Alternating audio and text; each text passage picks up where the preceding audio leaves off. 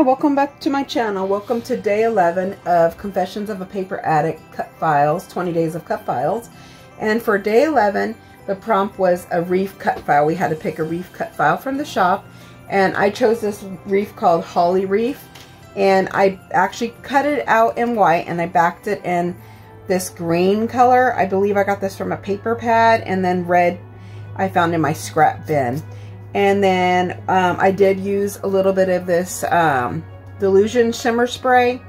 On the background, I just did some sprinkles around. I backed it, cut it a little bit on the sides, and I backed it in this red paper with gold little dots. It also from a paper pad that I just gotten. And I used most of Vicki Boutin Warm Wishes collection, like the puffy stars and the word shine, twinkle, and sparkle. And these little bulbs hanging, and all the stars came from, and the little red dots came from the Vicki Boutin puffy stickers from her Warm Wishes collection.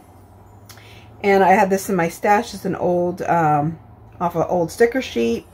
This was in my stash from a very, very old sticker sheet from Cartabella, I believe. And then this was also from Vicki Boutin. I just, after I did it before I put the wreath on, and then after I did some gold on top because I wanted some gold around. I'm really loving that look of splattering. Some people even did on their photo, but I try to cover the photos. So, and this is a picture of my three youngest grandkids taken last Christmas in front of our my mom's little tree. And I bought them little reindeer, little ears. They love, especially London, she loves wearing stuff like that. I got the girls some reindeer ears this year, and I need to get Logan something. I don't know if he'll wear it, but that was taken last year.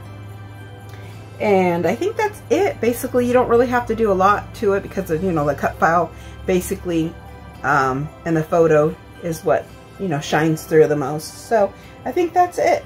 And if you haven't checked out the Confessions of a Paper Addict store, do so. The sale is going on. They're having a 25% sale till the 19th, I believe. And she's added some new cut files for the beginning of the month. And also be sure you check out all the people that are playing along each day. I left their link below. And I hope everybody's enjoying their December and getting a lot of stuff done for the holidays, whatever holiday or you celebrate, or if you don't celebrate holidays. Either way, hope everybody has a great December. Thank you. Bye.